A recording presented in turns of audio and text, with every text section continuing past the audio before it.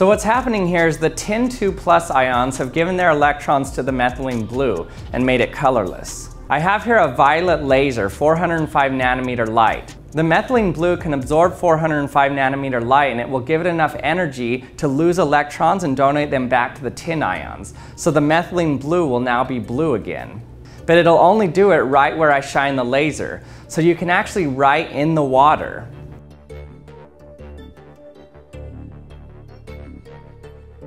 You can even draw cool patterns on it.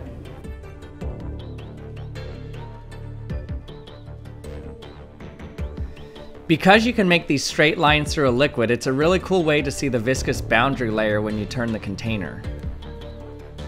And then as soon as I stop shining the light, the solution will eventually turn clear again because the tin 2 plus ions will donate their electrons back to the methylene blue.